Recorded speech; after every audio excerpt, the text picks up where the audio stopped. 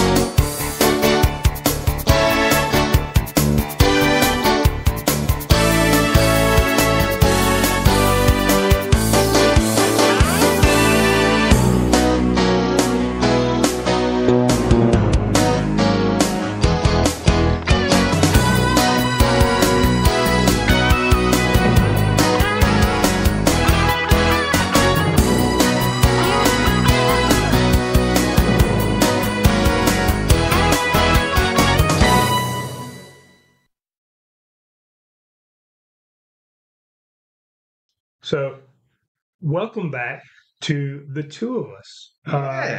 Yeah. I Henry, am no longer kidnapped. well, as far as you know. Uh, Still hurts. Today, we've been given an assignment from Mr. Corduroy. This is what I mean. We gotta listen to Mr. Corduroy. Right. Um, I can't hear you scream like that anymore. I can't have my innards touched that way anymore. Let's take it to a whole nother level, Henry. Why not? No. I mean, have you ever had your belly button licked from the inside? No, I'm not opposed to trying it. With a Pringles can and Never mind. a decorative cactus. I'm cutting that out. Yeah. Uh, Let that roll. So today we are discussing the Universal monsters. All of them. Yep. Now these are the really really famous ones. But how did we get to that point? That's not the first ones that Universal made, right? No, they are not. They were the first ones that took light. So whenever you hear Universal monsters, normally comes to mind Dracula, Frankenstein, The Mummy, the Mummy, Creature, the Invisible Man, right? but Phantom of the Opera Right. Phantom of the Opera is and one of the originals. and that to me that one of the two early ones, that one's the one that's actually a horror movie. Yes. The Hunchback of Notre Dame, what the fuck ever you want to, however you say it. That was a horror movie in its time because it was because of the grotesqueness of right. Quasimodo. Thanks to Lon Chaney. Yes. The Man of a Thousand Faces. The Man of a Thousand Faces. This was before you had special effects makeup and stuff like that. Right. And, one of the founding fathers of right. special effects, as we all know it today. And the first horror movie star. Really, I think. Yeah, you could. There's definitely a strong argument. It's definitely for that. Yeah. But so yeah, he kind of got the ball rolling with Universal. Yes. And they had some moderate success with some movies after that. And then that was 1923, and I think The Phantom was 25. Some moderate success in the years after, and then we hit 1931. Yes. Which is when Dracula came out. Fantastic fucking movie. Bela Lugosi. Yep. Very, very gothic style mannered movie. Right. in my opinion, kind of the grandfather of modern day horror movies. Right. Remember, I did that one little video because Dracula came out on Valentine's Day. Yes. And a couple days later, we realized that, and I did a little video. Right, just because we're $1 short and a day late on we fucking work for a living. a lot okay? of things. We're not these goddamn 17-year-olds that can get on here and put a fucking video up, every 3 hours. Okay, Right. We got shit to do. Mm-hmm. We love y'all, but so far y'all ain't paying the bills. Y'all want to start? I'll be on this motherfucker every day, sending all kinds of shit. Might even spread my butt apart. Right, but under the name of my Concho. Just want you to know, I spread my butt cheeks. It's my conscience. But so yeah, Bela Lugosi was playing Dracula on the stage Yes. for several years, and was very popular as the character.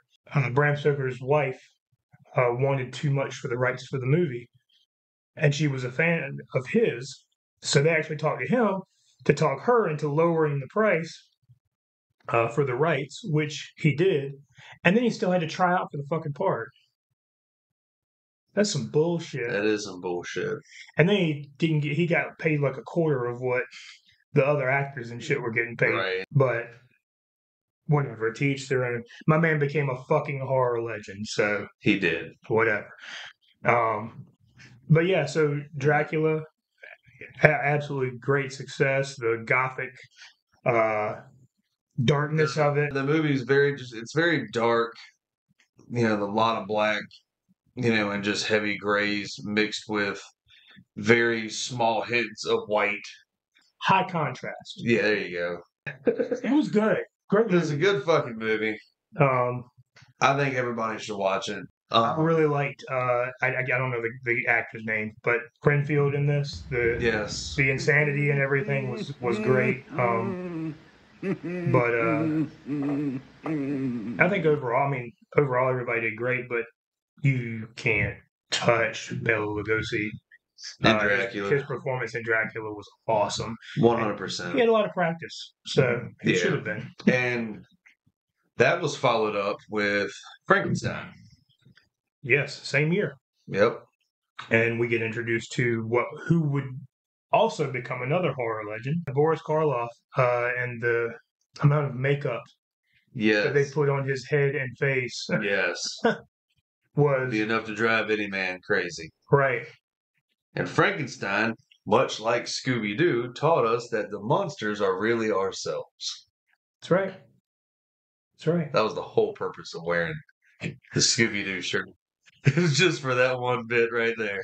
Nice. I feel like I can die a happy man now. The movie is great, but it destroyed me of how sad that movie was. I remember as a kid. Now, of course, this is I grew up in the 80s, so this movie wasn't ever going to be scary to me. But I remember watching it and feeling so sad. It's a very weird, complex movie. Mm-hmm. And if you watch movies the same way that we watch movies, you can't just watch it and then be good or bad, and right. You dissect everything. You peel the layers out and everything. Right. Every movie's like an onion. What about Parfait? Everybody loves Parfait.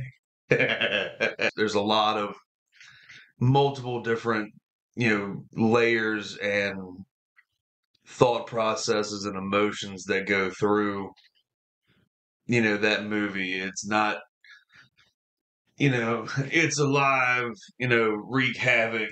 Right. Oh, we need to put him down. He's misunderstood. He's just trying to figure out who he is, what he is, and everybody looks at him as this giant fucking green dude.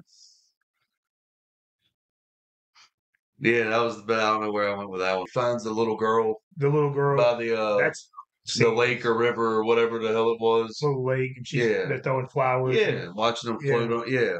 I mean, that's just, he's funny. Look, he was fucking happy. He's like, I got my flowers, I got a friend. Right. It's a great movie to It's a good reflection movie. Yeah. God damn it. Hey, What, man? what are you doing sleeping? No, nobody's here. Oh, hey.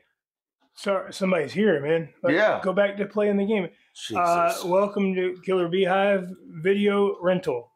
How can I help you? The Texas Chainsaw Man. It's a fucking sweet movie, dude. I love that movie, but we Yeah. don't rent it out here, Thank man. you. Thank you. We don't have that movie. Technically we got it, but we don't got it, man. But like maybe something else with Chainsaw Killer or something, man. Maybe something like that. Hey, Oh, dude, this one's perfect, man. Hold on. Here we go, man. Motel Hell. If you've never seen this one before, you're gonna be pleasantly surprised. So, like, it's like this dude and his sister. Like, if you're not careful, you think it's like his wife or something like that. A couple, it's not. I mean, it might be something like that, but I don't think it's supposed to be like anything like that. But they have a motel. Oh, Jesus. it didn't work that time either, man. Shit. Oh, Jesus. We got to come up Christ. with something new. So Motel Hell is the brother and sister, and they run the motel, and they got a business also where they sell sausage, man. Right? And have you seen it? It's great. Hold on. And like they got a brother who's a cop or the sheriff or something, right? And he finds out that they're actually like fattening up their hotel guests, because it's Motel Hell, not Hotel Hell. And God they're help us all. fattening them up and turning them into sausage, man, and selling them to people. Sounds delicious. Hey, look, check it out, man. This Rory Calhoun's like last thing. He was big in westerns, man. You like westerns? We're not talking about West. It's not.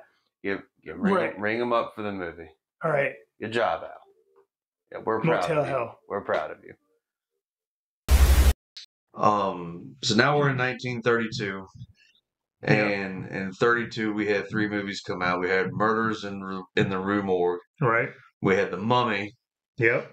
You know, the one without Brendan Fraser in it.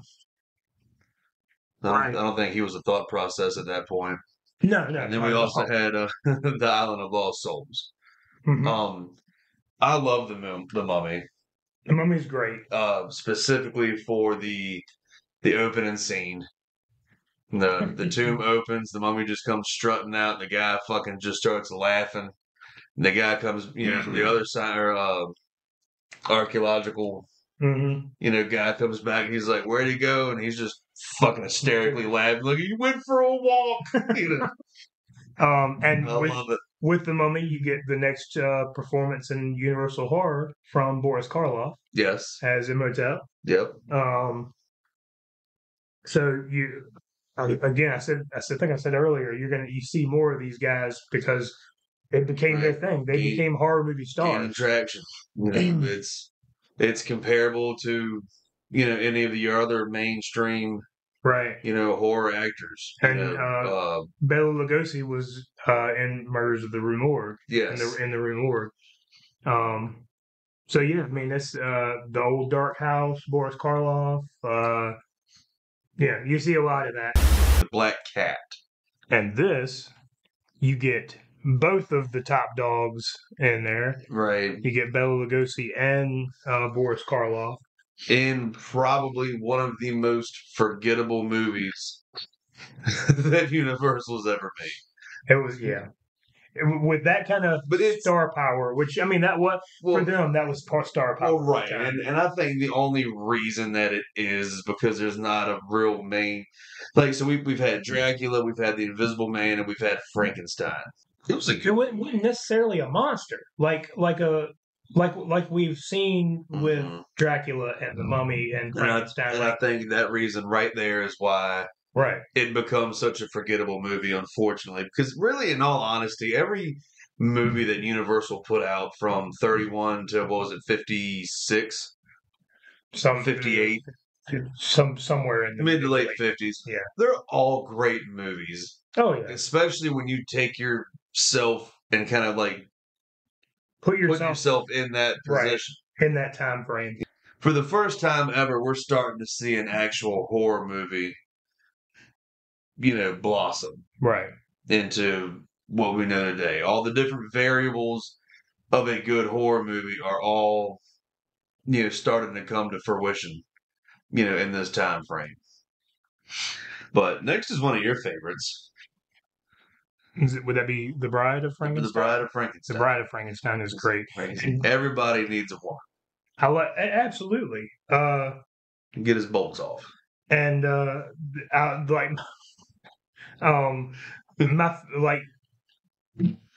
honestly, my favorite scene of that whole movie is that part where he's coming in, he's talking to the doctor, and you get a lot more.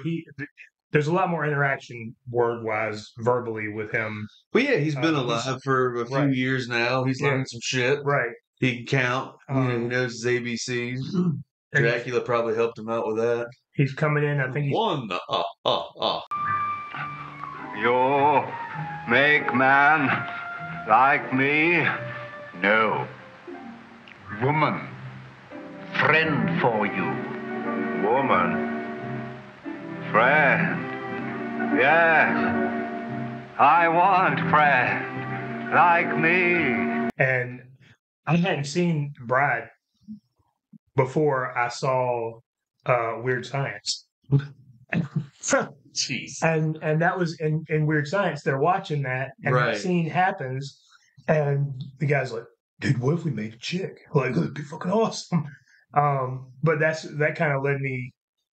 Yeah, I like comedies. That led me to watching The Bride because sometimes you get to places through weird routes, but right. But great movie, and Elsa Lanchester, like, fucking. It's one of those movies for me. Like I saw it once. I thought it was a great movie, but I've not revisited that movie in forever because I like a lot more of them. It's not for everybody. Better. It's not for everybody. We don't all have good taste. Then you have Werewolf of London. Right. Not American Werewolf in London. Yeah, different one. Big difference. But a werewolf nonetheless in the same location. And that one I'd honestly never heard of before doing research for this. I had never fucking heard of it. So that's one that, for whatever reason, again, it's another one of the more forgettable. It's just like The Raven, right? And I say forgettable loosely. The overshadowed might be right. A better term. For these movies, because in all honesty, they are good. But in 36, we get to Dracula's daughter. Right. And this kind of thing's got a little weird for me. Yeah. We're starting to money grab at this point. Yeah. And that's, that never stopped. No, but they got funner. Oh, yeah. This was a weird stage. Dracula's daughter. Well, that's... But by the time you get into like the 50s, right, the Abbott and Costello stuff, yeah, and just the Wolfman meets Frankenstein, like those crossover movies are a whole lot of fun. Yes. These through this point in time, like I said, unless you've done research, unless you've looked into it, if you weren't born back then, or if you weren't coming up back then or alive back then. You don't know what these are, right? For the most part, unless you've done extensive, like going back and watching this stuff. The Night Key, and this is all Boris Karloff, Bela Lugosi. They're in like all these damn things, and I couldn't have told you nothing about it before sitting down and doing this research. Right. Even Son of Frankenstein, 39. Yeah, 39. Because if Dracula has a daughter, it's only fitting that Frankenstein has a son. And they meet and they make reanimated vampire babies. Dracustein. Right. Makes sense, right? Right. I've come. The Invisible Woman, The Mummy's Hand. Where do they come up with this shit? I don't know, but I dig it. God! We got to 1941. The Wolfman. I love the Wolfman. All right, so I have a special place in the cockles of my heart.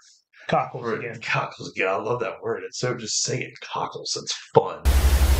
I'm a ginormous fan of just special effects. Yeah. I'm a big critic of special effects. Right. I will specifically not watch movies because of shitty special effects. It doesn't stop me. I'll call out the shit set special effects, but I'll still watch it. No, I won't watch it. No. Like, I loved Mama until I saw Mama, and I won't rewatch it. Right. It's shit. It's just... But the Wolfman is not. The Wolfman, no, especially for 41. So, right, 1941, we are entering World War II, and somebody decided to make one of the best transformation scenes in cinema history. Absolutely. And in my opinion, and I think it has something to do with just werewolves. That is iconic. Yeah. Because they figured out a lot of shit to be able to make that work, given what they had to work with. Like, Google for yourself what a typical camera crew had to work with and in that time frame, and it's not much. They had to really get creative, layering, taking film, splicing, one over the other, drawn out. It was a lot of shit. But and in this one we had the star of the movie was Lon Chaney Jr. Right. Yes. So we've come full circle with that. Yeah, the son of the first horror movie star of Universal. But I think that transformation scene held up as the greatest transformation scene ever until you get to 81. America. Yeah, until you get to 81. 40 years later. Right. Another fucking Wolfman change, and it's grotesque, and I love it. Right. But for its time, it was almost witchcraft-like to have something like that happen.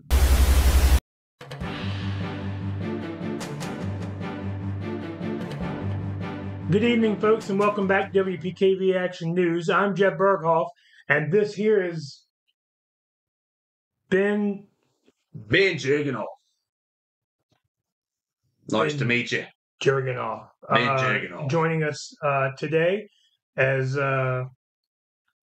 my co-anchor that looks quite a bit like one of my brother's old co-anchors. Hey, I don't know what the hell you're talking about. I'm just here to present the news the best way I can. It's a horrible disguise. I don't know what you're talking about.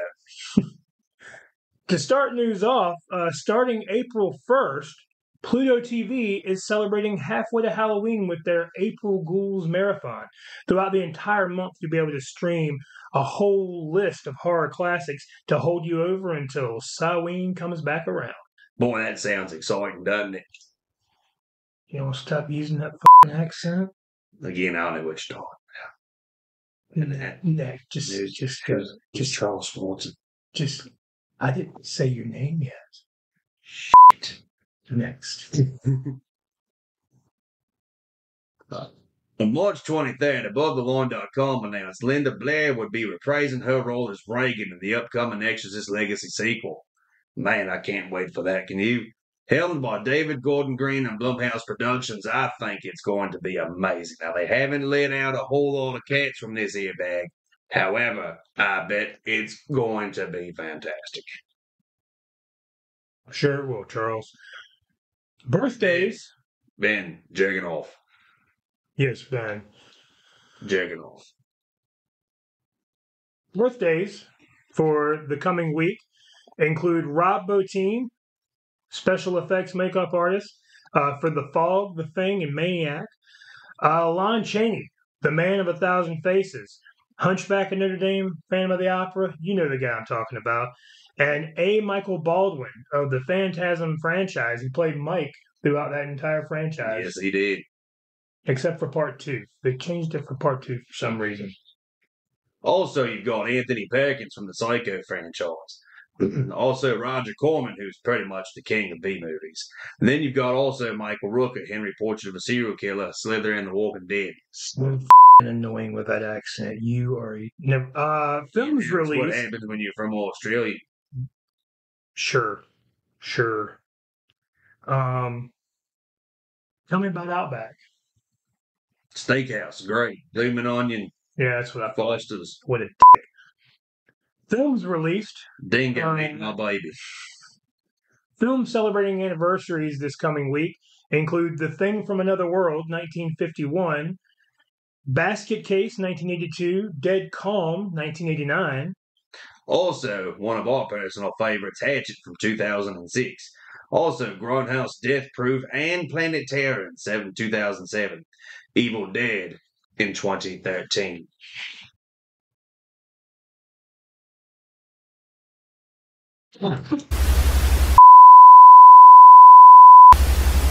So now we're kind of rehashing in 42 because that's just the Ghost of Frankenstein, the Invisible Agent, and then the Mummy's Tomb. Right. So some more of those weird ones that are just, fillers. They're trying to make some money. Right. 43, Phantom of the Opera. Right. Personally, I'm so 25 Phantom. I'm all about 25 Phantom, but 43 is not. That one's not bad. Claude Rains. It's not. I like the makeup in 43. Yeah. Just the special effects things. They had time to sit there and think about it a little bit. Right. I dig it. After Phantom of the Opera, Dracula still can't pull out of a driveway. He has a son now. I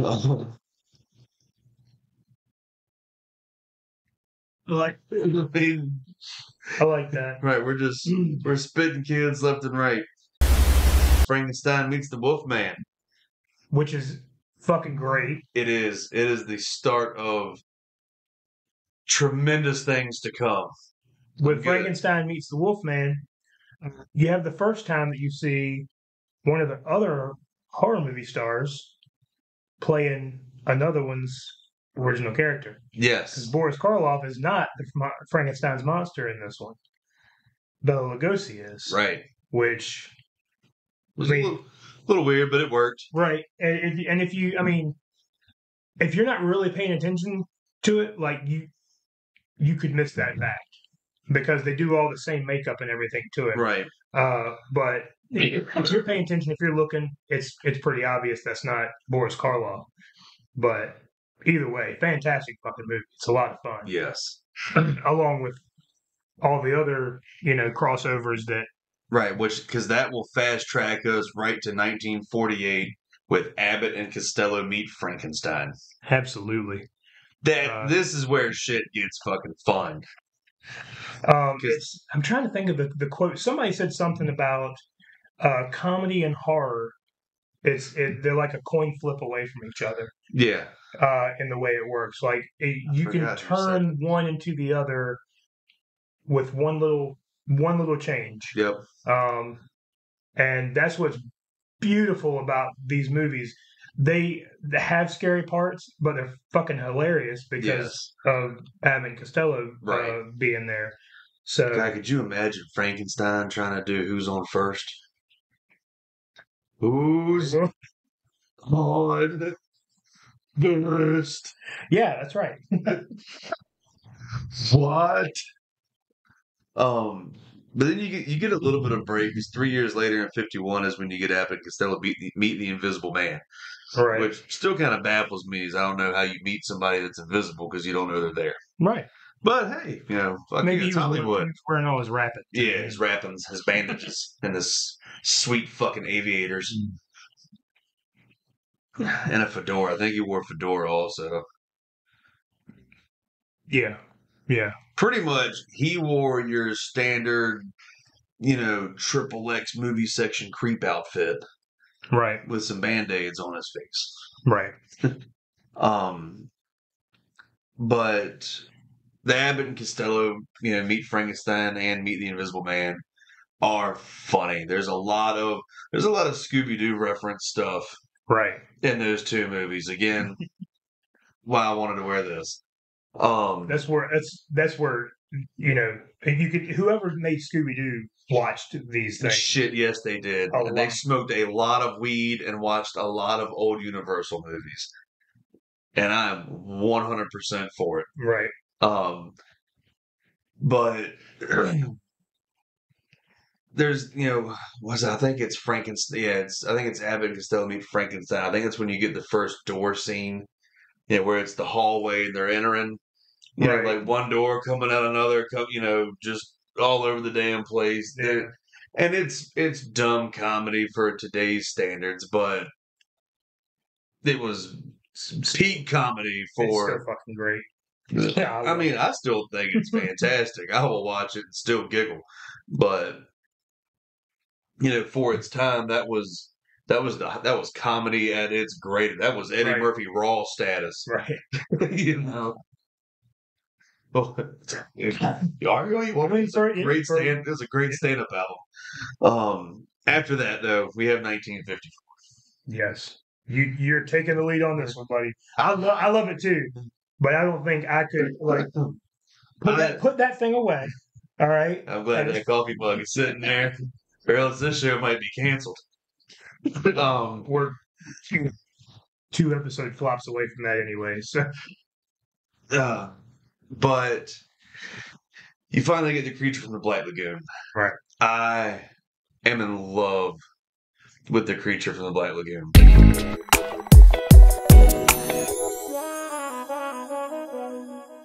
Fucking standing movie. It is. You finally get like a whole. Hang on, I don't even know where to fucking begin with this. Get an actual monster, and it induces another realm in horror because now it's something underwater, right, that you cannot see, right, and that brings a whole nother realm of just terrifying, fear-inducing, right. emotions. Jaws would not be funny if Jaws was in a Walmart parking lot. Or scary, whatever. I was about to say Jaws would be fucking hilarious. Take Bruce out of the water and put him in a trailer park, and he's not scary. He's lunch. That's the coin flip for comedy. Right, there you go. We talked about, Frankenstein, like, being misunderstood. He's a monster, but he's not a monster. This thing's a full-fledged, like, evil ass. Right, this thing is trying to fucking murder you. Then that's its sole purpose. Right. Get out of my lagoon, you son of a bitch. The design of that creature. First off, the fossilized hand they find, I would have been the fuck out of there. I'm not waiting around to try and figure out what that used to be. Right. Because the small possibility that there might still be one around is enough to fuck me up. I don't know. I'm enough stereotypical, white male lead horror movie to try to stick around and find out what it is. No, I'm not quite, go investigate the noise at the long end of the long, dark, spooky tunnel. Right. But we found an artifact. We might dig a few holes. But I mean, the whole, because it was obviously like humanoid, just the shape of the hand. You knew, it was some kind of humanoid thing. I would take it and put it on my mantle. I mean, yeah, I'd probably take it. I'm not going to investigate it. I mean, I might find, there might be another. Where there's one hand, there's typically another. Well, that's what got them in so much trouble, is they went looking for the rest of it. What happens to most stereotypical white people in movies? Come back and find people they left there to guard the fucking place dead as fuck. See, at that point, I'd run. See? In 54, the fact that they were able to make a suit that legitimately looked like some kind of humanoid fish monster. Right, the fact that he could actually swim underwater whilst wearing the suit, which is impressive in that time. That was the guy who did all the underwater stuff. He just passed away like a few weeks ago. He was the last living person that played. And he didn't play the monster in every scene, but all the underwater stuff, all that stuff he did. Was it like Riku Browning or something like that? I think that's what it is. I'd have to go back and look. That's what I'm doing now. But yeah, he was the last. He was the last surviving actor slash stuntman to have played one of the original Universal monsters on screen. And yeah, passed away. Unfortunately, there he is. There that it guy. is. Yeah, yeah, Rico Browning. Yeah. So and God, he was But just look at that suit, man. right. It's so awesome. And yeah, I love the after or And then not behind the scenes shot of him kissing the chick. yeah. It was fucking great. You had Revenge of the Creature the very next year. Yes, Because- because it did Right. so fucking good. It was instant fucking success, much like predecessors like Dracula and the Invisible Man and Frankenstein. I mean, it was instant. Everybody, I want to see more fucking radioactive fish man come fuck shit up. Well, no, he wasn't radioactive. No, not yet. We're not. We haven't gotten into the atomic age of horror yet. Oh, right. Such a which great we're age. not necessarily like we're talking about the classic stuff right Right. now. So we're not going to get into the atomic age aside from saying the classic stuff kind of ran until the atomic age took over. Right. And you started getting One movies door like- closes, another one opens. right.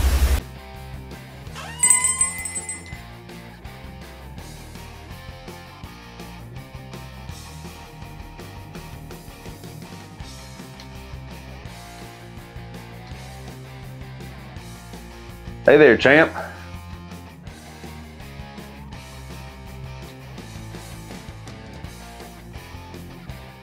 Champ, hey.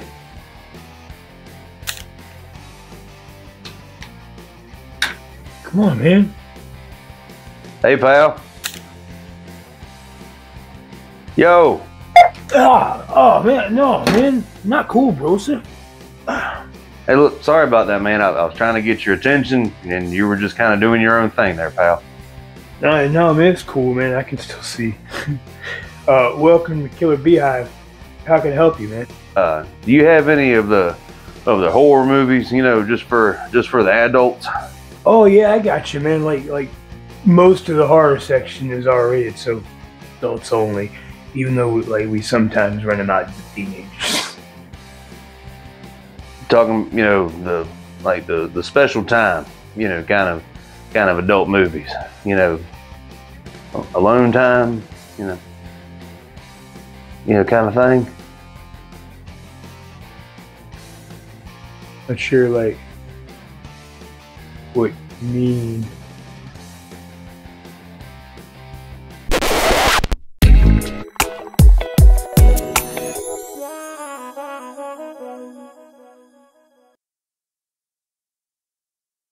Oh, you mean porn, man? Yeah, I got you, dude. What? No. That's not what I meant. Absolutely not. We got Hamstroker's Wacula. We got the Amityville Horrors, man. Not with the H, with the W, right? I think we've got a Glob. misunderstanding. All right, you know who would even watch that kind of Oh, mess? dude, we got Phantasm with the chrome balls that come flying through and finish you off. You know what I'm saying? Speaking of balls, dude, we got Balls 2, Balls 3D, and Balls the Revenge. The last one's a little weird though, dude, because his chode roars. I don't know. I don't get Balls? No balls. No balls at all. it. Cockraiser 3, Hell on Girth. We got chode. Look, I think we just have a misunderstanding from the whole thing. See, I'm trying to find new lawnmower blades, you know, for my mower, and I must have just come in the wrong door. Lumpkinhead. Oh, Halocream, The Night He Came. It's the 78 version, man, because his dick has sideburns. Can't fucking forget Tit, man. Dude, I'm not going to spoil anything for you if you haven't seen it, but like, the clown makeup alone made me finish at the storm drain scene, dude. Jesus, kid! You got to check it out. Where you going, man? Yes, did I hear you say you had Tit and Halocream? Oh yeah, man. Absolutely. 2 of my favorites, man. Awesome. You know, I've been looking for these for a while. Thank you very much. Right. But immediately following Revenge of the Creature, you did get another Abbott and Costello mashup with the Mummy, and fucking A, great again. It's Abbott and Costello, and that was pristine shit, Right. back then. And then, lastly, in 1956, to close it all out, you get The Creature Walks Among Us. Right. But people in '56 didn't know there was never going to be another Universal, movie monster after Right. that. Legit. Like there were a few after, but it wasn't the anything, magic that those right. others were. So. But I look back on it now as a bittersweet kind of thing. Oh yeah, absolutely. It's every time I watch it, I get a little upset on the inside because I know there's nothing really after that. Right. I mean, we started to get the Hammer horror, which are great in their own. It's not the same, right? But they're great in their own right. And Christopher Lee and all. Yeah, they're good, but it's not. I got really excited, as a kid. My mother despises like anything remotely scary. Right. She does not like language, blood, guts, anything. And she was the one that introduced me to the Universal, universe. Right. Because she was the kid, staying up late to watch the Wolfman. Right. Before the TV went off the air. To put that one in perspective. Right. Sorry, Mom. But that wasn't that long. Like, yeah, your mom was older than me, but like I remember as a kid when that still happened. The regular channels. I guess that did happen. The regular channels still did that. If you had cable, which I didn't fucking have, you could watch stuff all night. But yeah, like 3, 10, and 13, those would still like 2 a.m. Yeah. Good night, folks. Right. That kind of wraps up the classic Universal monsters. Yes. All of which I have a deep love for. Yes. And because we wouldn't have horror as we know it without them. Right. We might have still gotten there at some point, but everything would be delayed. We would not have what we have today. We might be in the radioactive stage today. Right. Which, wouldn't necessarily be a bad thing. Not necessarily. Them attacking the 50-foot woman. The brain that didn't die. Hell yeah. I still watch all that shit. I would too. Fuck yes. Matter of fact, I got a fucking stack of them right over there. But yeah, what more is there to say? If y'all haven't watched these, or if you haven't seen them, at least get the main ones. Every year at around Halloween time, specifically Walmart, yep, but other stores like Walmart will always put out their Halloween scary movie things. Like one year they'll all be black with orange words, one year they'll be black with green words. Right. But you can always find some kind of collaboration set, for relatively cheap, we're $40, $50 here and there. Of all of these Universal ones, they're probably on Shudder. They're fucking. They usually pop up on Shudder, Tubi, places like that. That time of year, just remember if you buy them, typically, and this is nobody told me this, but typically when you go to buy them, make sure you're getting the 8-pack set. Yes. That's the original movie of each one of the original classic monsters. Yes. If you get the 6-disc set, the 6-disc set only has Dracula, Frankenstein, Invisible Man, Bride, the Mummy, and the Wolfman, and it leaves out the Creature and what's the other one? I can't remember what the other one is, but it leaves out the Creature and the Creature's like the Creature has to fucking be in there, right? So he's the best one of them all, right? So just keep that in mind because I ended up finding a Blu-ray set that had all 8 of them in there, but I almost got that 6-disc set and then had to buy the Creature separately. Right. So I mean, I did both. I bought the 8 set and I bought Creature on its own just to fucking have it. well, I think that about wraps it up for this episode there, kids. and this was a good one. Thank you for following. Thank you for watching. Like, subscribe, help feed and clothe us.